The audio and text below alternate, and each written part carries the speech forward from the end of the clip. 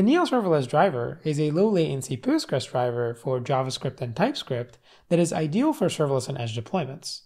That's because instead of using TCP, it actually offers two ways to establish connections to your database: HTTP and WebSockets. Let's take a look at both. Right now, I'm in a Cloudflare Worker project, and I have a simple API built using Hono and TypeScript. I have a single API endpoint that accepts GET requests at the root route, and I'm just returning some JSON. So if I actually start my development server and go to localhost 8787, you see that we get some JSON, and it's just saying subscribe to the Neon YouTube channel. By the way, this is your reminder. And what I want to do is actually replace this hard-coded JSON with data that comes from a Postgres database that's hosted on Neon. Now, I already have one, and this database has three tables. I have a users table that has some data, a post table, and a comments table. So I have data that I can query. And I already added the connection string to my project in my .dev.vars file. So I can just import the connection string as an environment variable. So what I actually want to do now is install the Neon Serverless Driver. So I'll just stop my development server, and let's run npm install at neon database /serverless. And as a reminder, the Neon Serverless Driver supports two ways for you to query your database, either over HTTP or WebSockets. And your first question will probably be, okay, when should I use which?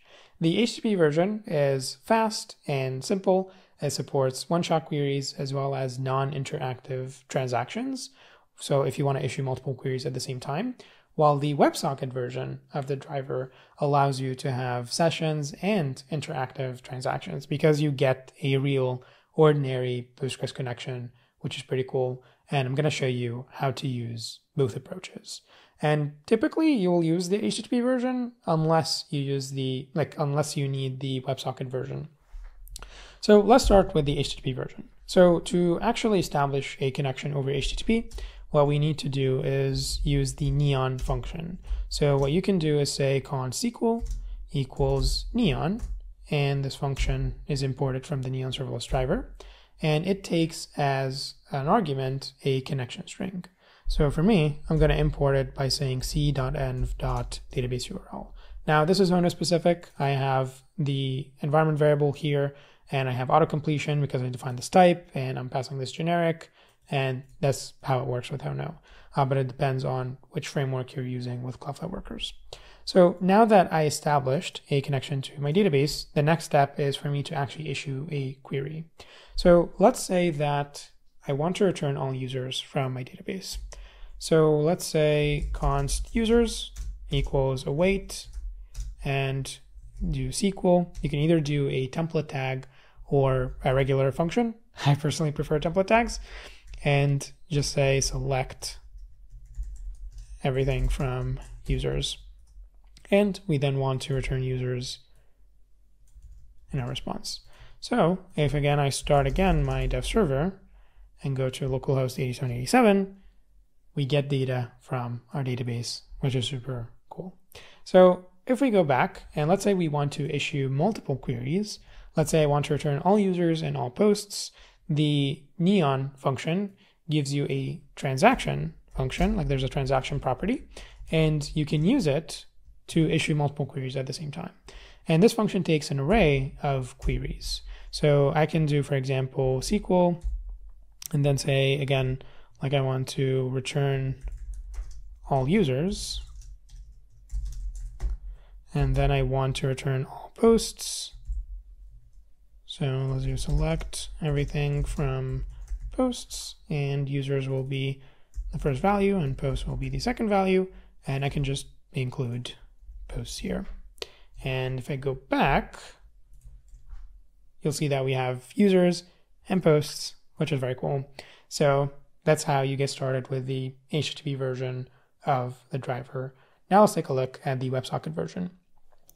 Now, the cool thing about the WebSocket version is that it was designed to be a drop-in replacement for Node Postgres, the popular Postgres driver. So if you're already familiar with Node Postgres, there is zero learning curve.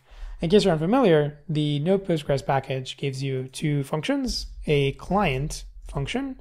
And this client function just, establishes a direct connection to the database.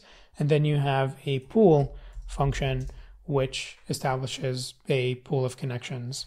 And since we're working in a serverless environment, the WebSocket connection that will be established so that we can connect from the edge function to our database, it actually can't, WebSocket connection can't outlive a single request. So it doesn't actually matter whether you use pool or client. I'm just going to use pool because it's easier to write and it supports one-shot queries. And yeah, what you should do is you instantiate the pool kind of constructor here in the handler itself. You shouldn't do it outside of the function. Then you write your query and then you close the connection. And in this case, you will do pool.end. So I will say, for example, const pool equals new pool. And this function takes an object and I can pass a connection string. And again, I'll pass it the same way. And now the next step is for me to write a query. So let's say, again, I want to return all users. I'll do const users equals await pool dot query.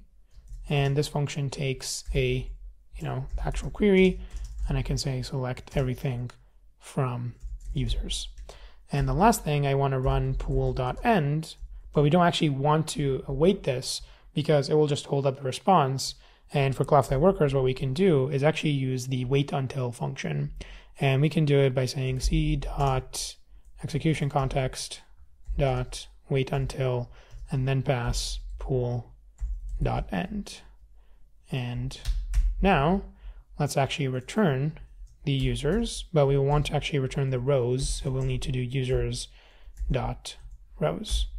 And if we go back and refresh, everything should work as expected.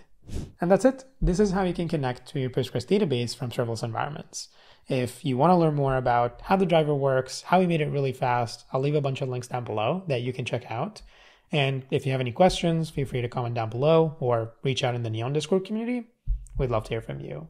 And yeah, make sure to subscribe so you don't miss out on any new videos. And with that, thank you so much for watching, and I'll see you in the next one.